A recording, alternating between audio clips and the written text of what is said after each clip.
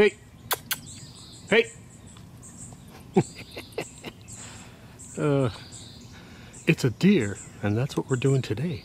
We're going to sharpen a deer.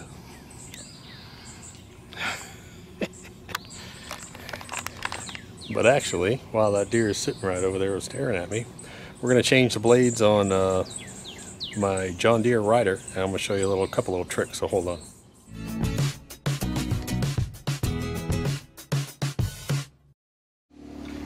That's right, we're going to talk about sharpening blades today, but I'm also going to talk about a little bit about maintenance, a little about lubrication. And guys, what I'm going to do is, this is actually the next day after I did it. It's so friggin' hot out there. It's humid. It's got to be like 100% humidity. It's 94 degrees and I'm inside the garage because it's too hot. Yesterday was the same thing. I was trying to get ready because I had to cut basically 4 lawns yesterday. I'll tell you a little bit about that. But what I'm going to do is I'm going to break this video up. So I'm going to talk today a little bit about what I'm talking, but I may inject some video from yesterday into while I'm talking. So I don't want you to get confused. So I may come back here to the garage and then go back out to the sharpening. So hold on. Oh yeah, before I forget real quick, don't forget, go over to the website. Make sure you subscribe to our channel. Go over to the website and look for the email alert sign up. Once you subscribe to our channel and you've signed up for those email alerts, you're registered for the giveaway. August 15th is the drawing for a $2,000 reel mower. We're giving away a spreader and we're giving away some PGF Complete fertilizer when it hits around July 4th. Go over there and do that. Make sure you do that after you watch this video. If you have a regular rotary lawnmower, there really is no big deal with this other than understanding the mower blade itself. So, real quick, this is one of my old mower blades here, and you'll notice, of course, it has 2 different sides on it, and then it has usually a grooved sort of section in here, and that fits onto the main spindle. And of course this spins without hitting my face. The thing is this spins pretty quickly. You're talking majority of mowers, what, 3,000 RPMs, which means that this tip is spinning close to 200 miles an hour on the outside. It's not just about sharpening the blade. This blade, and I'm going to put up a video real quick. I want to put up a video of what the blade looks like. With this up close, I actually took my phone and I took a close-up of this, and you'll see the edges. The blade itself is kind of rounded. Then what I did was I took a brand new blade. This is a brand new John Deere blade, and it's painted. And you'll see that I scored off some of the paint on it, but this is the difference. This is what the new blade looks like. The new blade actually looks like a blade with a sharp edge on it. So, maybe I'll actually get my phone and I'll put them side by side so you can see them, but there is a noticeable difference. So it's not just sharpening that blade. Now when you sharpen a blade, the only part that really matters on a blade as far as sharpening is this edge right here. That's what cuts the grass. This in here, the rest of this blade is not even sharpened. This right here is actually what cuts this little piece, and if there's a groove up, that edge is sharpened because that's the outside edge and that's actually what cuts the grass. So the simple process would be we get a sharpening tool. If you got a vise, my vise is actually broken actually, but if you have a vise, you can put this into a vise and you can actually file it down with a regular file and just put an edge back on it. Doesn't take much. You can actually get one of these. I'll link to these little sharpener devices. Where you actually just put this on. I'll have my glasses on.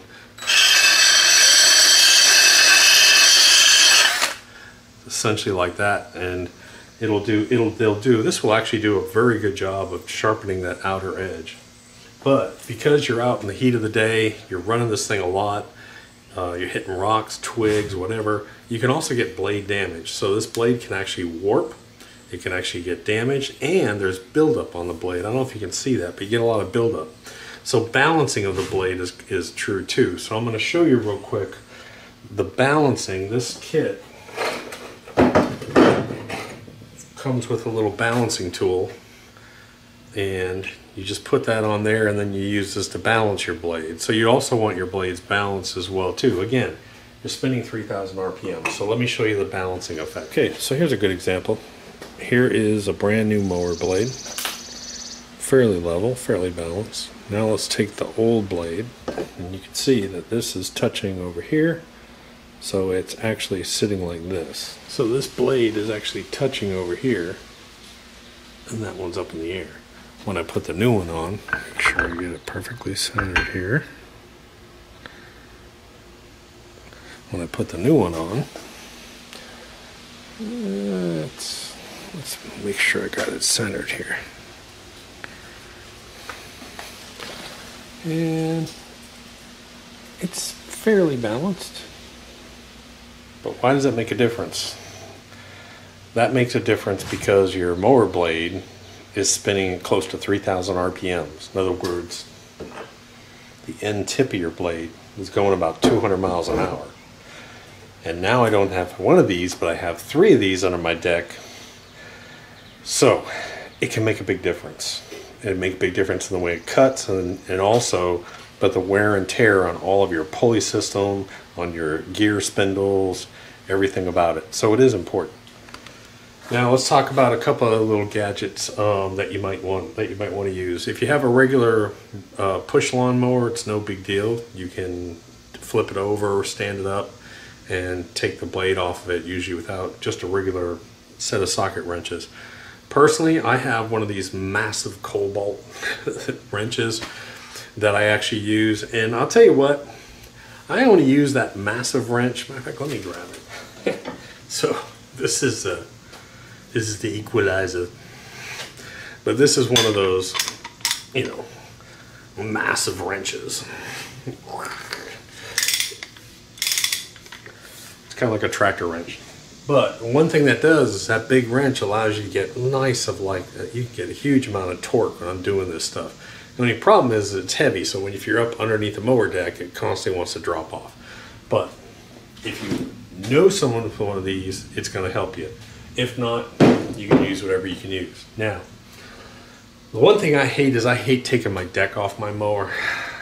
It's not that difficult of a process, but it's just a pain in the butt. I mean, it's 94 degrees out here. I don't want to have to take my deck off, then flip it over, then take my blades off, and then put my bag and worry about the belt. So what I like to do is I just use these hop-up ramps.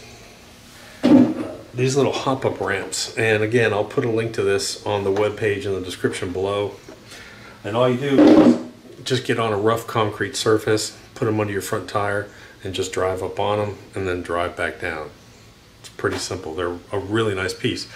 Then what I do is I take cinder blocks, I put them behind my rear tire, then I take another block and put it under my deck. Worst case scenario, if it drops down, you know, my arm, I'm not under it, it's just my arm that's under it. So just a little safety, of course. Whenever you change a mower blade, you're supposed to unplug your spark plug. That way there's no way that that motor can engage. Just taking the key out of it doesn't work. You need to make sure, for safety purposes, that you do disconnect your spark plug. Let's talk, here's what I really wanted to talk to you about today though. If you have a single mower blade, you can pull the blade off, you can sharpen it, you can balance it, put it back on, you're done. But when you come to, if you have a riding mower, it's a little bit different. You got 3 blades, all 3 blades need to be sharpened, all 3 blades need to be balanced, and then you got to make sure it's not bent. Yes, even though a blade is balanced, it can still be bent. So I'll tell you what I do. For me, time is money. So I can get original John Deere blades, a 3-pack, for about 40 bucks. So once a year, I just put on new blades. That's all I do. I keep the old blades as a backup set in case something happened, but you know, it's gonna take me, take them off and put them on, you know, that's probably about a 30-minute process. But if I have to sharpen, balance, clean, and make sure everything's perfect on it, I mean, you may get close to another hour. And for me, time is money. I mean, it's just billable hours when you get down to it. So really what I do is I just buy new blades, and you need to weigh that out. If you have a 3-blade mower, like I do, the John Deere, it may be easier and cheaper in the long term, unless you're retired and you got all week you're looking for projects. It may be easier just to buy a new set of run down these. You can get, like I said, actual John Deere blades, set of 3 for 40 bucks. So think about that. That's what I do. Every year I put on a brand new set, and I don't have any issues with it. I actually have I always buy extra set of blades for my mower because it makes my life easier. So I've got actually a couple new sets here. And so what I do is I replace my old blades. Here's my old blade. I replace my old blade with my new blade, and then I stack these up in the garage. Of course, safety first, but I hate taking decks off mowers. I'm just lazy that way. So I have these lifts right here, and I'll put a link to the lifts, and you just drive up on the lifts, and I think I got that on video. You just drive up on the lifts, lifts it up, and then what I do is I have the emergency brake on the mower, blocks behind here, and then I always put, for safety, up under here, and that kind of holds my deck in place too. It keeps my deck from moving around while I'm doing this. My regular ratchet set doesn't have a, what is it? I think this is like, this is a 15/16, and I just happen to have one of these massively expensive big wrench sets that I use, you know, once a year for something, but it comes in handy for this. But I have a silver Sharpie. And when this blade comes off my mower, I take it in my hand, I put it down, I grab my Sharpie, and I write this side up, and this is my left one. So as I'm sitting on it, that's my left first blade. I also make a note that the washer goes up that way. See, it says up on it. So I do that as well too. When you take off your blades, what I want you to do is, so that blade is going to fall into your hand. You're going to have a nut, a washer, and a blade. So let me put this graphic up. Almost all mowers have a washer on the top, the blade comes next, a washer underneath, and then a nut that attaches it. And the washers, a lot of times, are this convex shape, so they're sort of rounded. And that sort of holds the blade in place like that. They sort of squeeze down and put tension on the blade. And so it puts tension all around here and not just on this threaded piece. But you need to remember what side is up. If you'll notice on here, I have writing on here. And this is the left. As I'm sitting on my mower, this is the left blade. And this side is up. So I know when I go to reinstall, as soon as I take it off, I put it on the ground and I write that on there, so that I know that when I reinstall it, I have the same thing. I can look at these two and say, yep, that's identical. Now, the other thing I want you to look at too is I don't know if you can see this or not, but you can see that there's a variance in the shape of this. In other words, this looks like it's shaping in a little bit versus this one is flat. And so you can get that loss of metal in there too. So there's a little bit of loss of metal over time that starts to develop in here, and you get that. Instead of having a flat blade, you can have that convex sort of shape in here. Now, some blades are designed like that, but over years of sharpening and over years of wear and tear, you actually get a distortion of your blade. So like I said, these things are dirt cheap. It's not a bad idea. And it's where the rubber meets the road. In other words, this is the whole thing. The whole part about the mower system is right here. These 4 inches. That's what does all the work. That's what cuts the grass, and that's why it's important. Now what I can do is I can take this blade and I can look at it and say, okay, that's the way it goes, just like that. So now I can go right back on and put this blade on just like I had this one. I like to do one at a time. 8 and 5. All right, I'm working in tight quarters here. Holy cow. Too much going on. So all I'm going to do is I got a block of wood here to lock the blade. Put the blade back up on if I can get my fat ass up in here.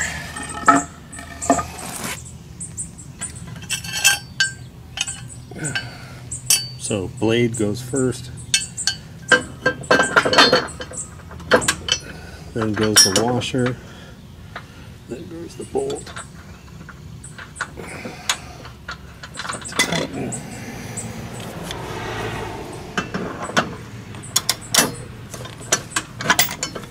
It's a pain in the butt with this big heavy wrench.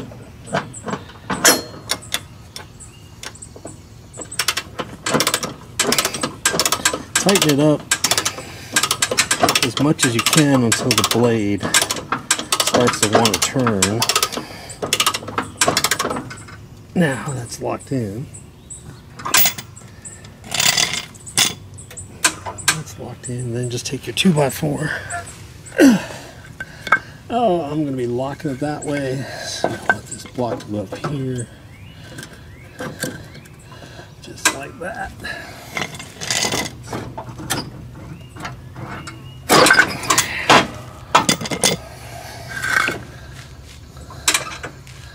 That's pretty tight. While you're up under here, inspect all this, and if there's any lubrication mounts, any lubrication joints, which there usually are not underneath the deck, you can check those. One thing you can do is, while you're under here, the lower spindle under here, you can shoot it with a little WD-40. You don't want WD-40 getting into your grease joint, but if you spray it up under, it won't get inside of it. 2 more to go.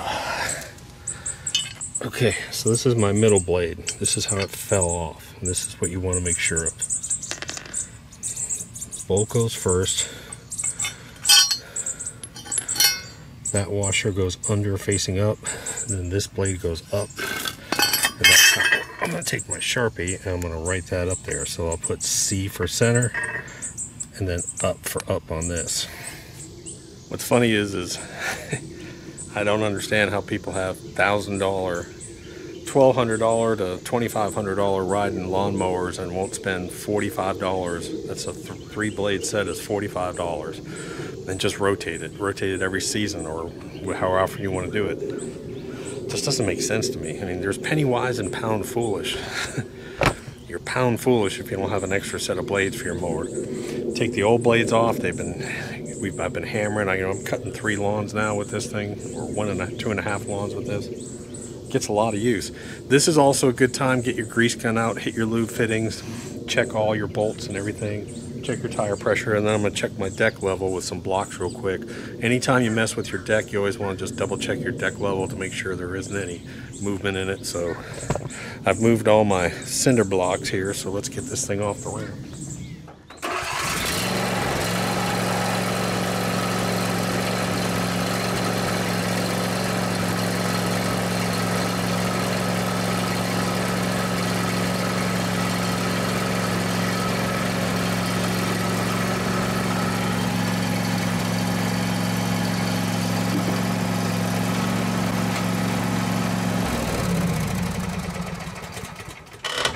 So the last thing to do is we're going to start this up.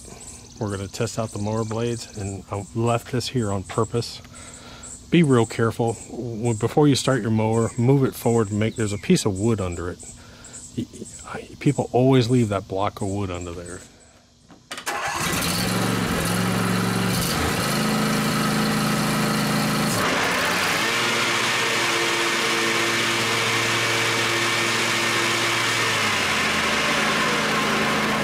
So Doc's about to sweat his butt off.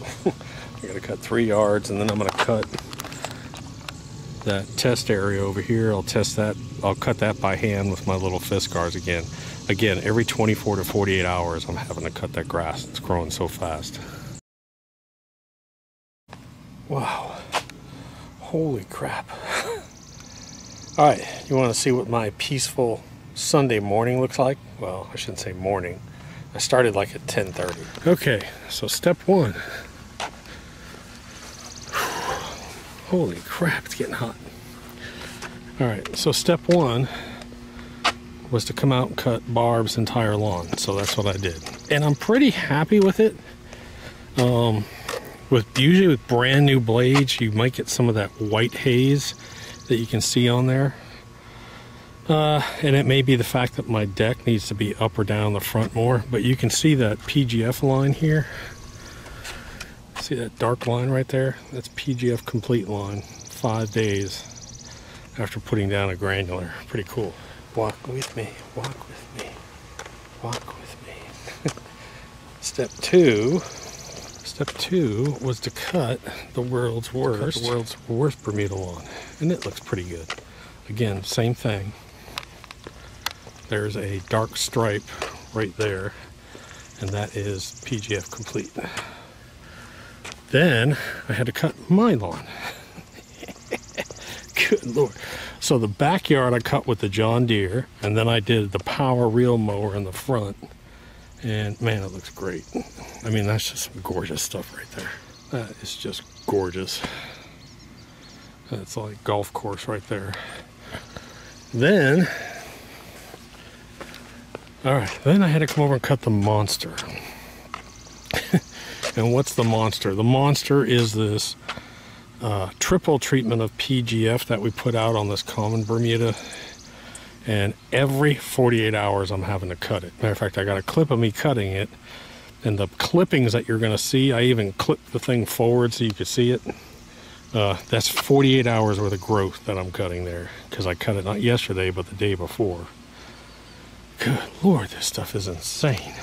Hey guys, so just remember, it's not just about sharpening your blades, it's balancing, looking for damage.